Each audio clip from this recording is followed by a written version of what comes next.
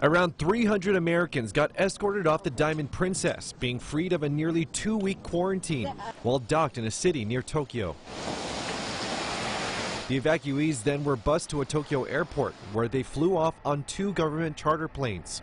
One of those passengers is Della Metzler from Fresno. Lori Metzler, Della's daughter, has been keeping tabs on her mother and aunt, Sally Obers, since news of the quarantine broke. Both Sally and Della had been in the hospital after Sally tested positive for the novel coronavirus. Sally is among more than 350 confirmed cases on the ship, making it the largest concentration of the virus outside of China.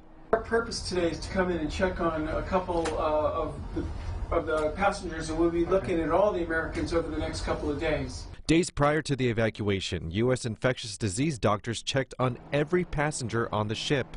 Are you guys also checking those in, like, the Americans in the hospitals? Yes. Okay. Yeah, because my wife is in one of the hospitals. All Americans who tested positive had to stay in Japan.